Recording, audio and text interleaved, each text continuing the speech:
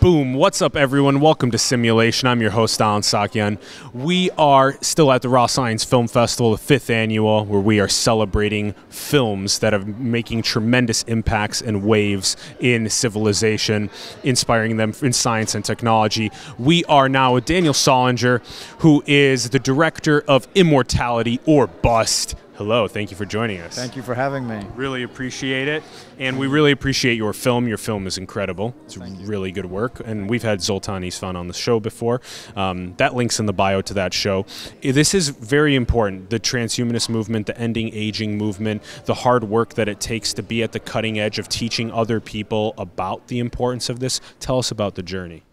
Well, it's been a long journey. I just looked at my thing. It's been a long journey. I just looked at my Instagram feed and I realized that 4 years ago is when I reached out to Zoltan. I said, "Hey, you're running for president for the Transhumanist Party. That sounds interesting." And he wrote me back. You know, like I basically said, "How can I help?" And he said, "Well, you're a filmmaker. Why don't you make a documentary about it?" And then I went up to San Francisco and I met with him. And it's been quite a journey, but really exciting and really fun. And then tell us on the story side of things, the importance of the transhumanism, the importance of ending aging and getting more people into that realm of thinking. Well, I've been following transhumanism since the early 90s, like the very beginning. And so I've always been very excited about it. And it's been interesting seeing all these technologies come online, like CRISPR and stuff, that can actually bring a lot of the things that transhumanist community has been talking about for years to actual reality. And so I'm very excited about it. The fact that Zoltan was out there making it, taking it mainstream. I always wondered, like, when is politics going to get involved in the technology that's happening? And so Zoltan was somebody who was actually taking it out, making it popular, making it mainstream.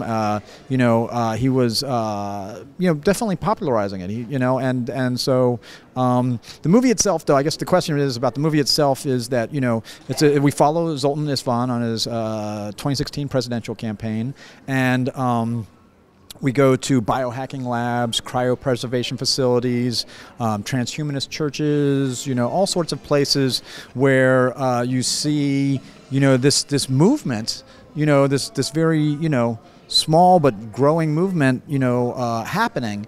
And but unfortunately, at the same time, Zoltan is struggling with his dad's failing health and having to juxtapose his desire and passion for the technology that would enable us to radically extend life, and seeing that it's not coming online quick enough to help his dad. And that's what's sort of the interesting tension in the film. Yeah. Daniel actually had me crying when you had me crying because I started really thinking about how if we frame this as a point for youth and even adults and just tell them, what would it feel like if you were told that you had an ailment that was incurable and that you were going to die within a couple of weeks or months? How would that feel? Would you care about science and technology then? And so if we put this frame of you or your parents or whomever has this ailment that's unsolvable, you would start caring so much about science and technology to fix this ailment. You'd start caring so much about aging and radical life extension, etc. So when Zolt was there with his father, passed, for me, that's what kicked in the sense of just, it's going to be happening to so many 100,000+ people, 150,000 a day die from aging around the world. And so that was a very important, and you gave this, you went to cryogenic facilities, biohacking studios, etc. You were totally there showing people, like, we're already making moves. We just need more people involved in trying new things and getting politics involved and entrepreneurs involved, etc. That's true. Yeah, I mean, I've had the experience, like my father-in-law died recently. I had a nephew that died, and there's especially ever since working, on this film, I have such a sense of frustration and sadness, because I feel like if they could just have hung on like another 20, I feel sad for anybody who dies right now, because I feel like, in another 20 years, it's going to be a much more optional proposition. You know, it's going to be, you know, whatever they're dying of now, you know, in 20 years, there's going to be all this technology and information to deal with it. You know, so yeah, it's so nice actually to be alive today, but it's also so sad to see that people die like right on the cusp of like when all this technology is coming online. Yeah. Now, I would like to ask you a bit about, you know, distribution's obviously important. So you guys are aiming to distribute the film. Do you have other ideas for what's coming next for you as well? Yeah, so yes, I do. So this is our world premiere at the Raw Science Film Festival in 2019. And we are... I just put it out to sales agents who help us in the selling process. I've produced 64 movies, so I'm well experienced in getting the movies out there and in front of an audience. And so we have several sales agents interested, and then from that, and then we're going to go and play at a lot more film festivals. And through that process of going and playing more film festivals and having a sales agent, we will make the right deal to get it in the widest available places that are possible. Love it. And then other ideas for you for next upcoming?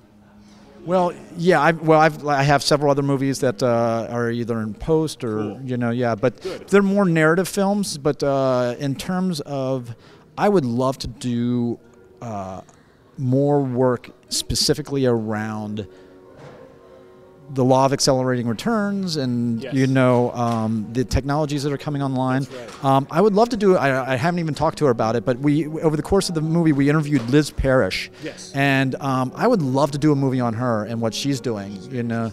Yeah, and I know there's some footage. Maybe I'm like shouldn't say this, but there's some footage of her like getting her test done or her initial injections done. And I don't know if I'm sure your audience is aware that she injected herself with a retrofitted virus that lengthened her telomeres, which would be a huge thing in terms of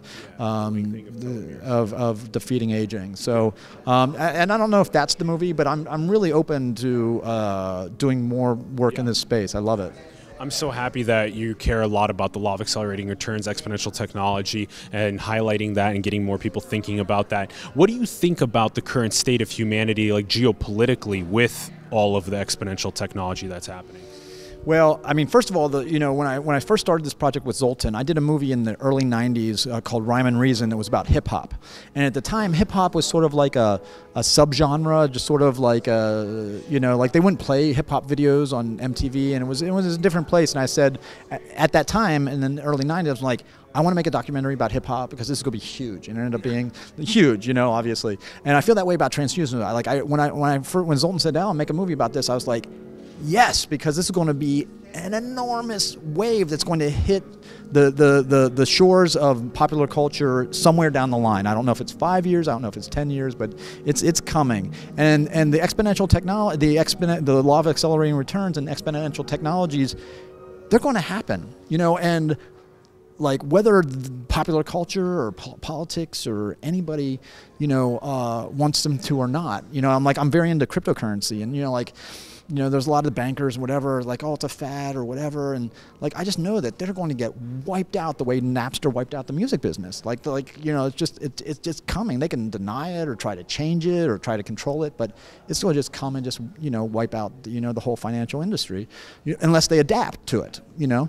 And I feel that way about all the other accelerating you know, technology, is that, you know, it's a force bigger than any sort of political or, you know, corporate, you know, control. It's coming, and it's going to be huge. And I tell people, and I talk about this stuff with people all the time, and you know, like regular people, they just look at me crazy. You know, they're like all my friends, you know, and you know, my wife, you know, like they're all like, what is this guy talking about? But it's going to start to get really weird. Yeah.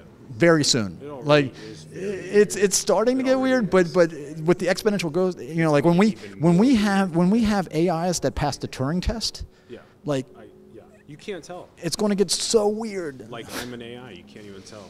Right, exactly. Yeah. Or you now have 1,000 assistants because you can clone that AI 1,000 times, and you can have 1,000 AI assistants that understand everything that you want and need and just automatically do it for you. Yeah, imagine what that world's going to be like. Really crazy. Yeah. I'm glad that you're bringing up all of these pressing future aspects of exponential technology that we really have to have a global conversation about how to best ethically, morally, collectively move forward on just having conversation about what it's going to be like, stopping autonomous robots and drones.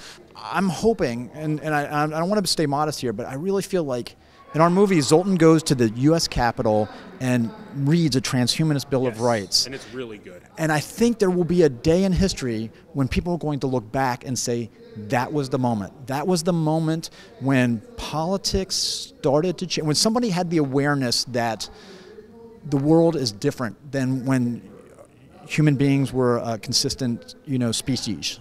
And I don't know when that will be, but I think we captured a moment in history that right now, like, there wasn't a big crowd there, but I think people will look back because we were able to document it, and they're going to say, here's the first true effort to change the structure, the geopolitical structure, to understand and take into account cyborgs, artificial intelligence, and all these issues. Yes. Yeah, I'm so happy that you brought that up, because those 6 articles of the Transhumanist Bill of Rights are, you're right, that was right at the start of the inflection point, and later on in a couple decades, that was it. Those were the first time that they tried at the Capitol in DC. Is it immortalityorbust.com? Immortalityorbust.com. Immortalityorbust.com. The link's in the bio. Last question. What's the most beautiful thing in the world? Well, my wife and child. That one's easy. Okay, and then how about past the family? Okay, the most beautiful thing in the world: inspiration, creativity, passion. Mm-hmm. Yeah. Mm-hmm. Beautiful, beautiful. Thank you so much, everyone. Go check out Immortality or Bust. It's super good. It's super at the cutting edge. Go and check it out. Daniel, thank you so much for coming onto the show. We greatly appreciate it. Everyone, go and build the future. Go and manifest your destiny into the world. Now. Much love, and we'll see you soon. Peace. That's it, my brother. All right. Good job. Good job. That was great. I really appreciate it.